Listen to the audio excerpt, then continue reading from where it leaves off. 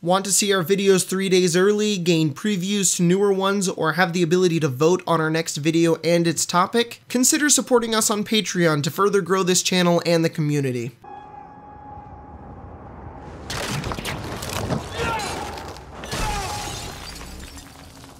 Jon Snow is one of the most beloved characters in Game of Thrones, and his character can fit pretty well into a D&D campaign. Today, I'll be showing you how to do that in the 5th edition of Dungeons & Dragons. Just to let you guys know that these are just guidelines. I'd recommend giving your character a different name or making some alterations to the backstory than what I necessarily give you. Unless you're a really hardcore Jon Snow fan, then go ahead and use everything I give you for a true bastard experience. Also, spoiler alert for those who haven't finished Season 7. I'm ready. I won't let you down. We'll be making Jon at level 1. Don't worry, I'll show you what he's capable of later in levels, but for now we'll be staying right here, where most campaigns start. His race is human, as is pretty much every race in Game of Thrones, but if you want to add a little bit more flavor, Jon also fits half-elf pretty well. His alignment sits between lawful good and neutral good. His character has definitely gone through some change throughout the series, but he always sticks to his honor and his word, so we'll stick him with lawful good. Now, many of you may think Jon is a ranger due to his title given in the show. You're allowed to look happy. It's going to be a ranger. But when I go to look at Ranger, it doesn't seem to fit him all that well. Rangers are natural explorers and cannot become lost. They know how to track and hunt and cast magical spells. Now, magic is pretty rare in Game of Thrones, and if we're sticking purely to the show's version of Jon, he never shows any ability of warging or magical abilities, other than the whole coming back to life thing, which wasn't his doing. More like a cleric casting resurrection. Jon has also gotten lost. He's not very quick, and he's never shown much promise to tracking. The only thing running for him being a ranger is Ghost, but really Ghost is much more of a protective pet than a companion that Jon can control and use in battle. Ghost is likely an animal friend the DM gave to Jon for his noble heritage. You're no ranger, Jon. But I'm better than every other. Better than no one. If you want to play Jon as a ranger, by all means go ahead, but in my opinion, Jon fits fighter much better.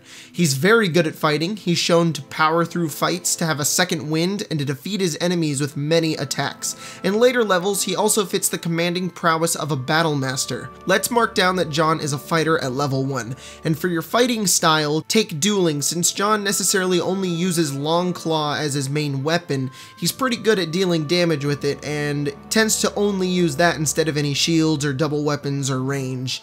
At 3rd level, you will gain your martial archetype. For Jon, choose Battlemaster. Jon thinks a lot in tactics when it comes to the battlefield, and you can customize him much more in this subclass. When choosing your maneuvers, pick Commander Strike, Precision Attack, and Riposte.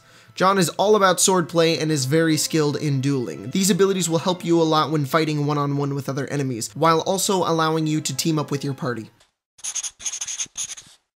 Jon has always been physically fit. He's been training for nearly his whole life, and he's a natural in his fighting abilities. If you're using standard array, put your 15 in strength. That way you can be really good at fighting.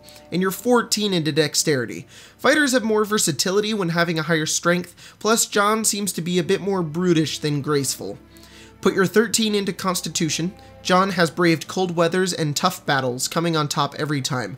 We'll get into this ability later, but for now keep it at 13. 12 in wisdom. Jon has a relatively good perception.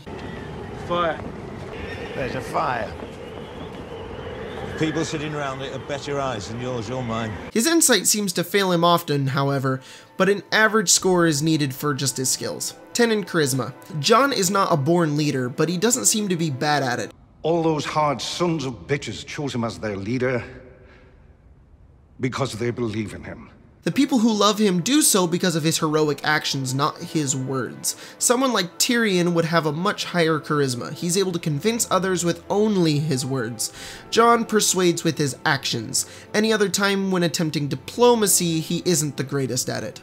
Would you please shut up? Would you please shut up? Jon grew up not reading books, studying, or having a know-how to anything. He's constantly in the dark about what is happening around him, and takes others' words as fact often more times than not. But how?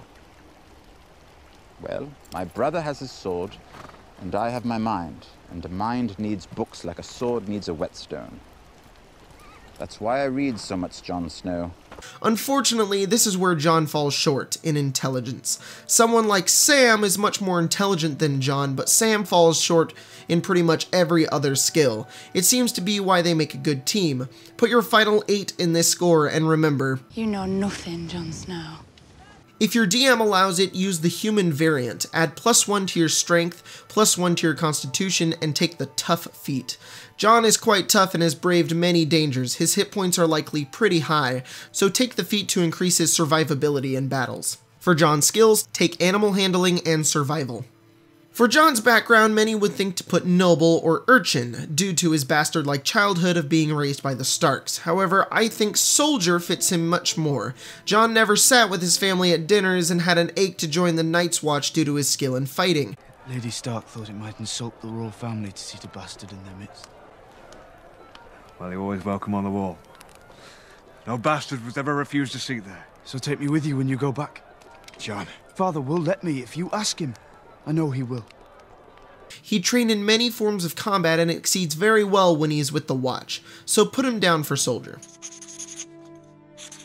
Going through the soldier background, you must pick what rank of soldier you were. Jon was assigned to the stewards before he became a ranger, and we'll explain little bits to his background later. Mark him for support staff. You also gain the ability military rank. Work with your DM on how this ability can come into use. You also gain proficiency in athletics and intimidation. For personality trait, put I face problems head on. A simple, direct solution is the best path to success. Jon often goes headfirst into situations, never thinking much of the consequences.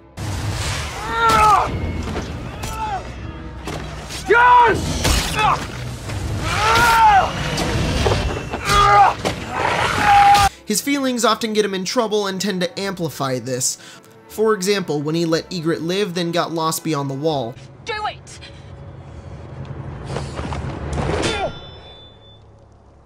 Or when Rickon died and he went charging into Ramsay's army.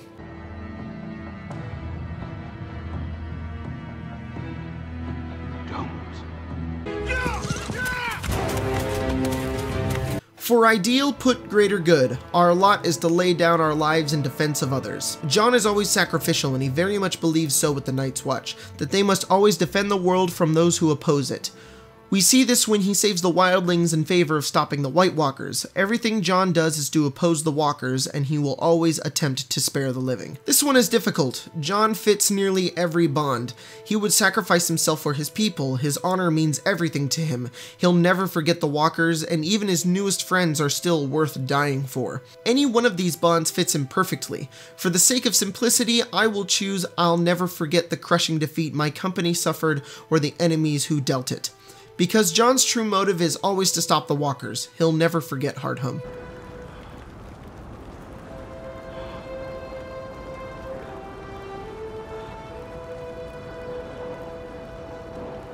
The dead are coming for us all. Why don't you figure out what to do about my missing fleet and murdered allies? And I'll figure out what to do about your walking dead men. It's hard for me to fathom, it really is. If someone told me about the White Walkers and the Night King... When I was first picking his flaw, I thought the first one would fit due to his hatred for the walkers. However, it specifies fear. Jon might be afraid of the walkers, but not to the point of quivering and cowering whenever he sees them. He's seen over and over again fighting them to the death, so I wouldn't put that one. There's also this one, but as much as it may seem fit, his hatred isn't unreasonable. He's lost many lives to the walkers and has seen their evil. His hatred isn't blind at all, he actually doesn't think anything of them until he sees their power. Jon much better fits, I obey the law even if the law causes misery. He didn't think much of this when he was younger, but now he's taken many traits of his adoptive father Ned and values his honor highly. Jon can't even lie to save the world from the walkers. His honor is just too high for him. I am true to my word. Or I try to be. That is why I cannot give you what you ask. I cannot serve two queens, and I've already pledged myself to Queen Daenerys of House Targaryen. Last thing on our list is equipment. With starting equipment, choose B. Leather armor, longbow, and 20 arrows.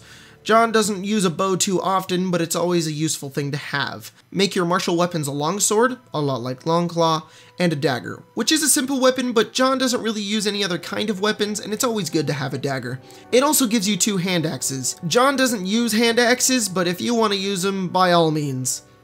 And an explorer's pack, which comes with a backpack, a bedroll, a mess kit, a tinderbox, 10 torches, 10 days of rations, and a water skin. I don't know why it gives you 10 torches. That's a lot of torches. You can survive with 2. The pack also has 50 feet of hempen rope strapped to the side of it. Your background also provides you with an insignia of rank, a trophy taken from a fallen enemy. You can choose this to be a dagger, a broken blade, or a piece of banner, a set of bone dice or a deck of cards, a set of common clothes, and a pouch containing 10 gold pieces. Unless the campaign you're playing in is in Westeros, there's likely not a huge icy wall that your Jon has lived at. To best fit into the world you're playing in, we'll say Jon was a part of an outpost where he protected villagers from harm. When one day an incredible evil nearly killed all his men. They were able to escape, but just barely. Since then, Jon has been set to destroy this enemy to protect his people and the world. He must leave his post to stop this evil. My watch is ended.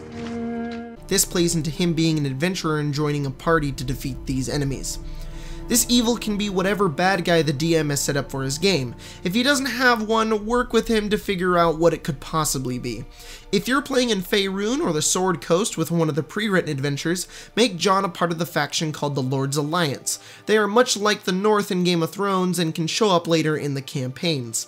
Examples of the enemy Jon must defeat for each game could be dragons for Tyranny of Dragons, drow or demons for Out of the Abyss, elementals for Princes of the Apocalypse, Strahd himself or undead in general for Curse of Strahd, giants for Storm King's Thunder, and undead for Tomb of Annihilation.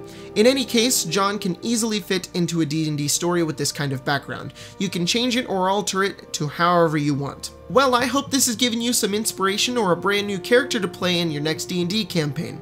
Have fun playing Jon Snow in your next adventures, and don't forget to like, subscribe, and support us on Patreon. Thanks.